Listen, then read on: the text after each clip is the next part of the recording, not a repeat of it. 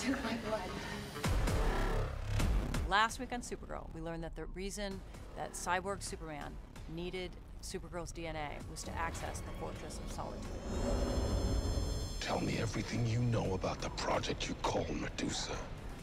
This week, we learn why they needed to gain access to the Fortress of Solitude, because inside is the recipe to the Medusa virus. I have never heard of a weapon, bio or otherwise, that can target only alien physiology. That thing killed everything in that bar except human beings. I would like to bring my mother in to help analyze the crime scene. She specializes in astrobiology. I think she could really help. That's a good idea. Our favorite, Helen Slater, comes to visit us on Thanksgiving, as she's apt to do. This is my adopted Dr. mother. Danvers, it is an honor and a privilege. Please call me Eliza.